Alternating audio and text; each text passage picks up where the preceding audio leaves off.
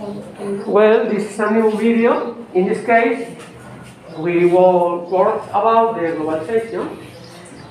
Globalization is a current reality in social, political, and economic fields, but globalization wasn't born suddenly. It was a process along last centuries. Remember, in the unit 5, more or less, I don't remember, when we worked about the money,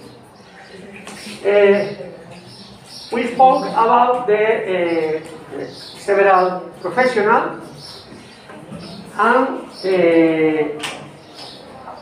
one of them were the goldsmith. The goldsmith helped to the merchants in the displacement to distant facts.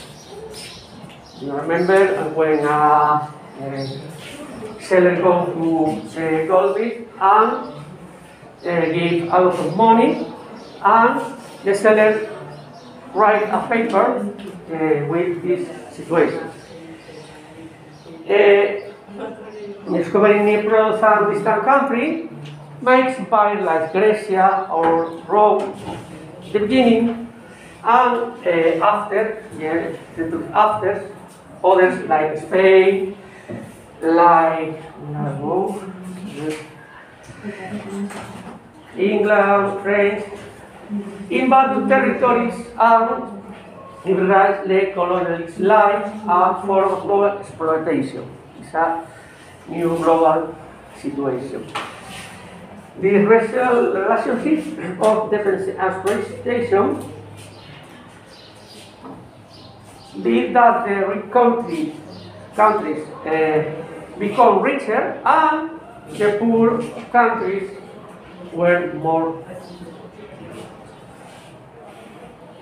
The 20th century brings with the constant struggles and wars. You remember the first war, the Great War, or the Second War, where the first nuclear weapon were used.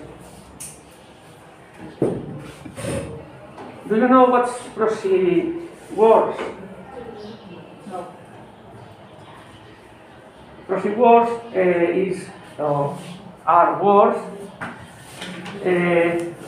created by the rich countries in the territory of the poor countries.